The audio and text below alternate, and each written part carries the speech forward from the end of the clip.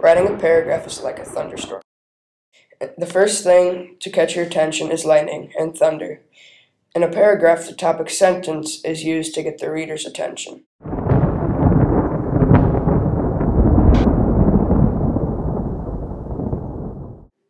Rain is like the details or body of the paragraph. Sometimes you get rain and hail together, like compound sentences. Compound sentences are two independent thoughts joined together.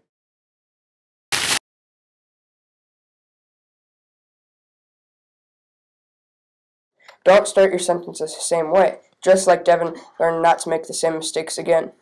A storm can be summed up in one crack of lightning, similar to the start of the storm, while a paragraph is ended with a concluding sentence, a restatement to the topic sentence.